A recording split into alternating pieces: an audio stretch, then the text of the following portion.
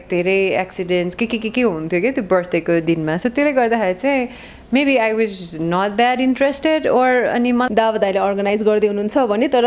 त्यस्तो सरप्राइज राख्न चाहिँ सक्नु भएन कहाँबाट थाहा पाउनु भयो लाइक हिन्ट चाहिँ कहाँबाट पाउनु भयो फोहोर उठाउने मान्छेले एक हप्ता आइदिनु भएन भने हाम्रो फोहोर जम्मा हुन्छ क्या that will be a problem क्या मलाई माउन्ट एभरेस्ट अस्ति म लोबुचे पिक गएदेखि चाहिँ आई वान्ट ट्राई द्याट आफ्नो काम पनि चित्त बुझ्दैन थियो आफूले जे गरे पनि नराम्रो लाग्थ्यो सुरुमा डक्टरले डिप्रेसन भन्दा लाइक मलाई किन डिप्रेसन हुन्छ मलाई मास्टर पिस लाग्ला तपाईँलाई नलाग्न सक्छ एन्ड द्याट्स कम्प्लिटली फाइन क्या Shrestha Entertainment. Let's talk. You're watching Shrestha Entertainment. This is Let's Talk, and we have got the birthday girl with us, 33rd and fabulous, right? Happy birthday, Dee. Thank you very much. Kस्तो feel हुन्छ नि after 30 like हुन्छ नि it feels like the new 20 कि new life start भएको जस्तो लाग्छ कि new life मलाई खास त्यस्तो केही पनि भएन every year every birthday is like त्यस्तै लाइक ठिकै छ भने जस्तै इट कम्स एभ्री इयर भने जस्तो हुन्थ्यो तर यो इयर चाहिँ अलिक स्पेसल भयो because I celebrated with the media for the first time अनि टिम हाम्रो सो सबैजना यसरी गरेको चाहिँ फर्स्ट टाइम हो मेरो so yeah I feel special birthday भन्न साथै त्यो एक्साइटमेन्ट लेभल चाहिँ हुन्छ कि हुँदैन कुनै बेला हुन्थ्यो कि हुँदैन थियो मलाई कहिले पनि भएन सरप्राइजिङली बिकज सानैदेखि मैले अघि पनि कुरा गरेको थिएँ लाइक त्यो सिचुएसन्स इभेन्ट्सहरूले गर्दाखेरि लाइक धेरै एक्सिडेन्ट्स के हुन्थ्यो क्या त्यो बर्थडेको दिनमा सो त्यसले गर्दाखेरि चाहिँ maybe I was not that interested ओर अनि मलाई आफू त्यस्तो इम्पोर्टेन्ट पनि लाग्दैन थियो त्यसले गर्दाखेरि पनि एकदम वाट्स स्पेसल अबाउट इट भने जस्तो फिल हुन्थ्यो क्या मलाई चाहिँ त्यो भएर पनि हो हजुर कुनै मेमोरेबल बर्थडे याद छ वा केही गरौँ जस्तो जहिले पनि मेमोरेबलै हुन्छ because I don't want to do it तर अरूहरूले सरप्राइज प्लान गरिदिरहेको हुन्छ कहिलेकाहीँ मेरो फ्यामिलीले कहिलेकाहीँ मेरो साथीभाइले कहिलेकाहीँ सुटिङको टिमले होइन सो सेलिब्रेसन चाहिँ एभ्री इयरै भएको छ होइन तर लाइक मैले सेलिब्रेट गर्छु भनेर होइन बट मेरो साथीभाइ मेरो लभड वान्सहरूले चाहिँ त्यस्तो क्रिएट गरिदिनुहुन्छ birthday Okay, so we just got to hear as पनि केही स्पेसल पक्कै पनि छ भनेर हजुर मैले पनि त्यही सुनिरहेको छु सरप्राइज भनिरहनु भएको थियो तर मैले सुनिरहेको छु त्यही भएर अब एक्ज्याक्टली के हो चाहिँ मलाई थाहा छैन हजुर सरप्राइज पार्टी भनिहालौँ दावा दाइले अर्गनाइज गर्दै हुनुहुन्छ भने तर त्यस्तो सरप्राइज राख्न चाहिँ सक्नु भएन कहाँबाट थाहा पाउनु भयो लाइक हिन्ट चाहिँ कहाँबाट पाउनु भयो मलाई डाउट लागेको हो अब त्यो I don't know, it's just that you feel it. Yeah, त्यस्तै बर्थडेमा गिफ्ट्सहरू त्यो चाहिँ एक्सपेक्ट गर्नुहुन्छ कि हुँदैन यस्तो आइदियो हुन्थ्यो के आउँछ भन्ने नो आई मिन मैले त्यस्तो गिफ्ट्सहरू एक्सपेक्ट गर्ने भन्ने खासै त्यस्तो हुँदैन होइन तर आफ्नो लागि आफैले केही लिउँ भनेर चाहिँ म लिन्छु लाइक आफ्नो लागि के चाहिएको हुन्छ त्यो बेलामा चाहिँ ल बर्थडेको लागि ठिक छ भनेर आफूलाई चाहिँ गरेर हुन्छ बट देन मलाई अरूबाट चाहिँ इभन मैले फ्यामिलीलाई पनि म अहिलेसम्म यो चाहियो भनेर म भन्दिनँ कि सो उहाँहरूलाई जे दिनु मन छ like I'm happy I just take it मलाई त्यो एकदम केही चाहिँदैन लाइक सानो माया ओर मेसेज ओर एउटा just a flower would make me happy minimal birthday celebration no I mean this is why I'm अब के गर्ने because this is what I love I mean खै किन त्यस्तो के गर्नुपर्ने त्यो दिनमा भने जस्तो हुन्छ तर या अब फ्यामिली साथीभाइहरूको लागि अभियसली सेलिब्रेसन किनभने म पनि अरू साथीभाइहरूको बर्थडेमा म त्यसै गरेर हुन्छु सरप्राइज प्लान गरेर हुन्छु तर मलाई आफ्नो बर्थडे चाहिँ अब मैले अघि भनिहालेँ होइन त्यो सानो बेलाको सिचुएसन्सले पनि होला ओर मेबी त्यो के अरे आफू त्यस्तो इम्पोर्टेन्ट किन मलाई त्यो लाग्दैन त्यो भएर पनि होला Do you want to talk about it? No. I mean, मलाई कस्तो फिल हुन्छ भन्दाखेरि चाहिँ अब जस्तै if I stop working as an actor, if I stop making films, यहाँ कसैको लाइफस्टाइल चेन्ज हुँदैन क्या so I'm not that important. जस्तै हाम्रो फोहोर उठाउने मान्छेले एक हप्ता आइदिनु भएन भने हाम्रो फोहोर जम्मा हुन्छ क्या that will be a problem क्या so that person is important than me so I take it that way so त्यसले गर्दाखेरि चाहिँ त्यस्तो इम्पोर्टेन्ट के हो र किन त्यस्तो गर्नु पर्यो भने जस्तो फिल हुन्छ मलाई त्यसो भए do you want to do something that would make an impact त्यो चाहिँ के आइम ट्राइङ जस्तै मुभी जस्तै मलाई के आउँछ सबैले कस्तो भन्दाखेरि इम्प्याक्ट ल्याउनलाई सबैजना लाइक पोलिटिसियन ओर सबैजना गभर्मेन्ट लेभलको काम गर्नु जरुरी छैन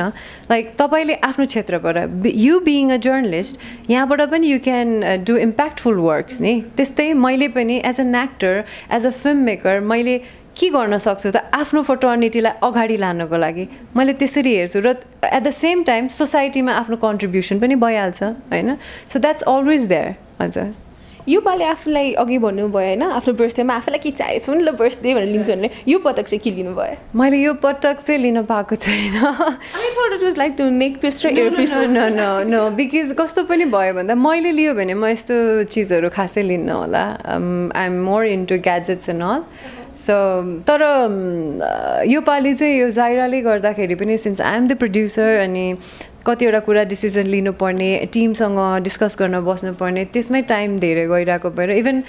आज पनि म सबैजना रेडी भइसकेपछि मात्रै म रेडी हुन भ्याएको थियो होइन सो यस्तो स्टेजमा छु मलाई गिफ्ट के लिने के गर्ने त्यो त्यतातिर मेरो अहिले दिमागै गएको छैन कि इभन मेरो फ्यामिलीले के दिउँ भनेर फोन गर्नुभएको थियो हिजो अनि मलाई यो किनिदिन्छु तिमी हिँड तिमी छान भनेर भन्नुभयो बट देन तपाईहरुलाई जे मन लाग्छ त्यही गर्दिनु बिकज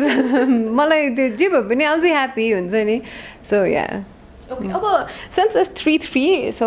तीनवटा कुरा जुन चाहिँ एकदम गर्न मन छ अब त्यो माइन्डमा छैन भने पनि अहिले सोच्नुहोस् लाइक हुन्छ नि फर दिस बर्थडे यो हुन्छ नि 3 things I really want to do मलाई एकदमै गर्न मन लागेको 3 things like it can be anything simple देखि लिएर मलाई माउन्ट एभरेस्ट अस्ति म लोबुचे पिक गएदेखि चाहिँ आई वान्ट ट्राई द्याट एउटा अनि एउटा चाहिँ यो mental health अवेरनेसको we are working on it त्यसको गर्नु छ अनि त्यसपछि थर्डमा चाहिँ अर्को फिल्म प्रड्युस गर्नु छ नम्रता श्रेष्ठ प्रोडक्सनबाट मेन्टल हेल्थ अवेरनेसको लागि चाहिँ फाउन्डेसनै क्रिएट गर्ने सोच नो म त्यस्तो फाउन्डेसन क्रिएट गर्ने भन्दा पनि यहाँ अलरेडी वर्क गरिरहनु भएको अर्गनाइजेसन्सहरू हुनुहुन्छ उहाँहरूसँग मैले कुरा गरिरहेको छु र अब म छिटै रिभिल गर्छु त्यो कुरा अहिले नै चाहिँ म ब्रान्डको नाम खुलाउँदिनँ एउटा ब्रान्डसँग म एसोसिएट भएको छु उहाँहरूले चाहिँ त्यहाँबाट जेनेरेट भएको जति पनि पैसा हुन्छ 100% च्यारिटी चाहिँ हामी मेन्टल हेल्थ अवेरनेसलाई डोनेट गर्दैछौँ so yeah this is what we are planning अहिले इभन रेडियो स्टेटस तपाईँले पोस्ट गर्नुभएको थियो डिप्रेसन केही इस्युलाई लिएर जसलाई चाहिँ खासै भन्यो नि ध्यान दिएको पनि छैन जसले ध्यान दिनुहुन्छ त्यसलाई पनि रङ वेमा चाहिँ पोर्ट्रे गरेर दिइन्छ होइन मेन्टल हेल्थ भन्न साथै अलिक ट्याबुकै टाइपमा लिइन्छ धेरैजना हुनुहुन्छ होला कतिजना सिम्पल मिनिमल वेबाट पनि डिप्रेसनको लेभलबाट गुज्रिरहनु भएको उहाँहरूलाई चाहिँ हुन्छ नि के सजेसन दिन चाहनुहुन्छ कसरी वर्कआउट गर्न सकिन्छ यो कुरा कस्तो हुन्छ भन्दाखेरि यो सबैको डिफ्रेन्ट हुन्छ क्या सबैजनाको जुन चाहिँ यो एउटै चिज even if it's like depression पनि डिफ्रेन्ट टाइप्स हुन्छ होइन फर्स्ट अफ अल त तपाईँले रिकग्नाइज गर्नु जरुरी छ like I am going through this भनेर अनि जब तपाईँले रिकग्नाइज गर्नुहुन्छ I think first and foremost step is to sick help होइन किनकि तपाईँले हेल्प माग्नु भएन भने बाहिर कसैलाई थाहै हुँदैन किन भन्दाखेरि डिप्रेसन भनेको यस्तो पेन हो कि जुन चाहिँ देखिँदैन होइन सो त्यसले गर्दाखेरि इट्स भेरी इम्पोर्टेन्ट हेल्प माग्नुपर्ने हुन्छ र आफू कोसँग कम्फर्टेबल हुन्छ उहाँहरूसँग एकचोटि यो विषयमा कुरा गर्ने र सकेन भने पनि त्यस विषयमा लेख्ने आफूले के फिल गरिरहनु भएको छ त्यो कुरा लेखेर पढ्न दिनुभयो भने I think because that's what I did मलाई पनि एकदमै गाह्रो भएको थियो मलाई एक्सप्रेस गर्न गाह्रो हुन्थ्यो म जे पनि नेगेटिभ मात्रै सोच आउँथ्यो जबकि मैले जहिले पनि पोजिटिभ सोचेर हिँडिरहेको मान्छे त एकैचोटि मलाई आफ्नो काम पनि चित्त बुझ्दैन थियो आफूले जे गरे पनि नराम्रो लाग्थ्यो अनि आफू एकदम वर्थलेस फिल हुन्थ्यो कि and I know like there are so many people who feel this तर एक्सेप्ट गर्नु पऱ्यो कि पहिला आफूले पनि मलाई त्यस्तो लाग्छ कतिजना चाहिँ इभन मलाई गाह्रो भएको थियो सुरुमा डक्टरले डिप्रेसन भन्दा लाइक मलाई किन डिप्रेसन हुन्छ लाइक त्यो टाइममा जब मेरो एभ्रिथिङ वाज पर्फेक्ट के अनि मलाई त्यस्तो क्वेसन मार्क आयो भने जब कि मेरो फ्यामिली मेरो फ्रेन्ड्स सबैजनाले मलाई सपोर्ट गर्नुभएको थियो कि तर सबैजनाको लाइफमा त्यस्तो हुँदैन सपोर्ट हुँदैन के सो त्यही भएर आफूले बुझ्न जरुरी छ त्यो सिचुएसनबाट पास भएपछि अहिले I have started भ्यालुइङ my life होइन how important it is and I know now because त्यो बेलामा मलाई वर्थलेस लाग्थ्यो भने I know now I am worth it होइन because there are so many people who loves me and I want to be there for them भने जस्तो हुन्छ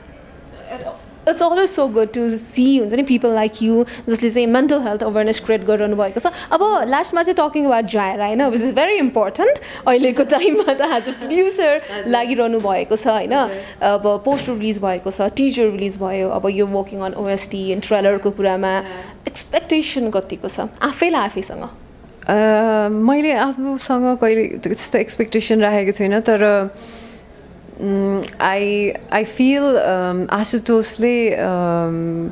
एउटा राम्रो एक्सन फिल्म बनाएको छ भनेर किनकि ऊ एक्सन फिल्म बनाउँछु भनेर नै यत्रो वर्षदेखि लागिरहेको थियो होइन उसलाई अरू कुनै जनरा बनाउनु छैन एक्सन नै बनाउनु छ होइन सो उसको त्यो डेडिकेसन देख्दा र म माथिको ट्रस्ट देख्दा र हाम्रो जुन लेभलको काम भएको छ त्यो हेर्दा चाहिँ आम पोजिटिभ तर it's a movie it's like अब अहिले हामीले के पनि भन्न सक्दैनौँ क्या थिएटरमा लागेपछि अडियन्सले हेरिसकेपछि अनि थाहा हुन्छ के हुन्छ ओके एन्ड एन्ड एउटा क्वेसन आफूलाई च्यालेन्ज गर्न खोज्नु भएको किनकि अघि भर्खर माउन्ट एभरेस्टको पनि कुरा आयो होइन आफैलाई हुन्छ नि जुन कुरा चाहिँ